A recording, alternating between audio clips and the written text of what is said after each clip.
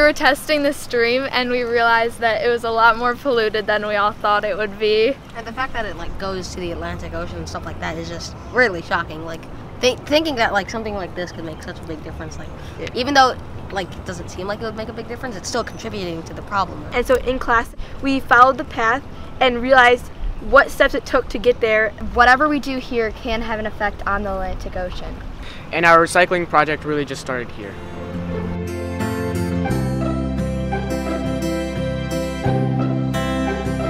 So I guess before the Plastic Ocean project, recycling at Larson can only be described as horrendously bad.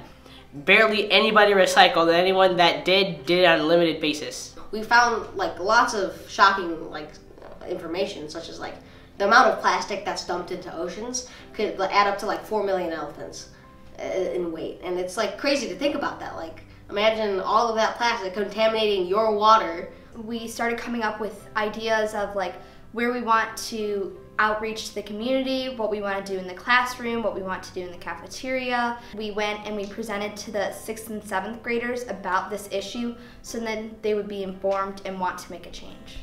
We contacted local organizations and companies and saw if we could put up advertisements in their places, and we were able to get permission from 30 places, one of them being the Ultimate Soccer Arenas, who felt very moved by our project and ended up putting recycling bins in their facility. We did fundraisers and bake sales to help raise money for things like merch and gear that we could give out for more advertisement. We got a good amount of money from different places, and we used that to buy 2 big recycling bins that are now in the cafeteria, and we also used that to buy merch with like a water bottle, and we got t-shirts and sweatshirts made for anybody who would want one.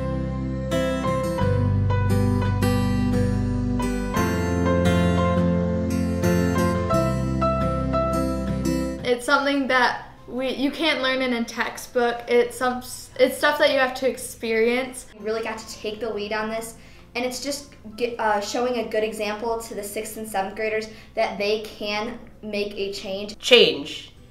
It doesn't come like that. Maybe like changing the recycling bins at our school and like getting an 1100% increase doesn't sound like a big difference when it comes to like the whole entire world, but it's a difference, and that's what counts, and like it's better than nothing. We definitely took the first step, which was the hardest part, but we hope that with other kids coming in and hopefully taking on this project that we can make a bigger difference in the world.